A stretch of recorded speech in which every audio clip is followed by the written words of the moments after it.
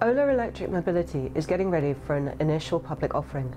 The Indian e-scooter maker's listing could bring back memories of a mania for Chinese EVs, but the analogy has its limits.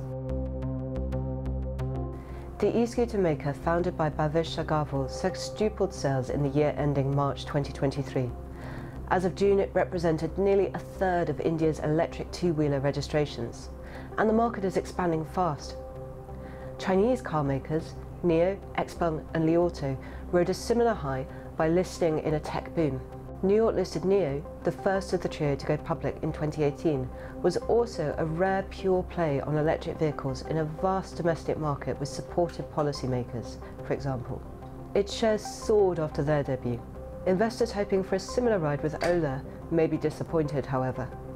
In China, local and multinational car makers hesitated to jump on the electric bandwagon at first, allowing startups to pull ahead.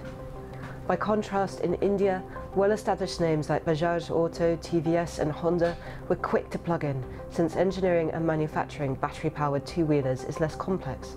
Their relatively deep pockets and distribution networks give them a formidable edge too. That helps explain why Ola's pre-tax loss nearly doubled to 14.7 billion rupees in its last financial year.